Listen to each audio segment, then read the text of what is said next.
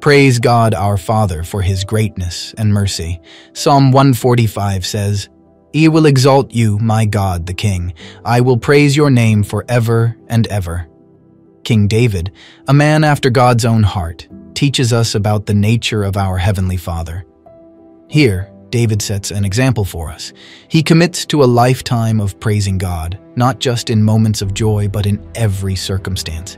Every day is an opportunity to acknowledge the majesty of our Lord. Great is the Lord and most worthy of praise. His greatness no one can fathom.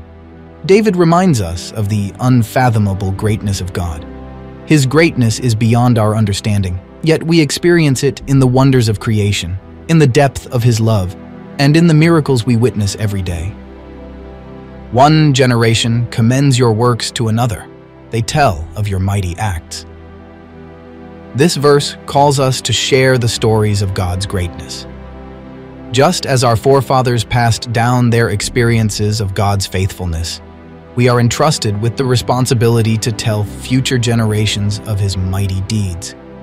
They speak of the glorious splendor of your majesty, and I will meditate on your wonderful works.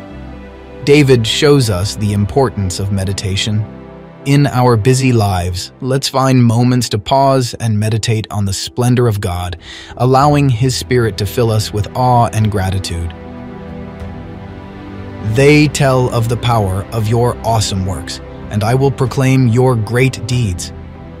As we witness God's power in our lives and in the world, let's be bold in proclaiming his deeds. Our testimonies can be powerful tools in bringing others closer to him. They celebrate your abundant goodness and joyfully sing of your righteousness. God's goodness is abundant and overflowing in our lives. Even in times of trial, his goodness remains. Let us be people who recognize this goodness and joyfully sing of it.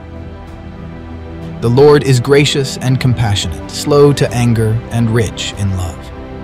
In this verse, we find the heart of God's character. He is not a distant, indifferent deity, but a loving Father, full of grace and compassion. As we reflect on these verses, let us be inspired to live a life of constant praise, meditate on his wonderful works, and joyfully share the stories of his greatness and mercy. Let's remember our God's gracious and compassionate nature, who is slow to anger and rich in love. Amen.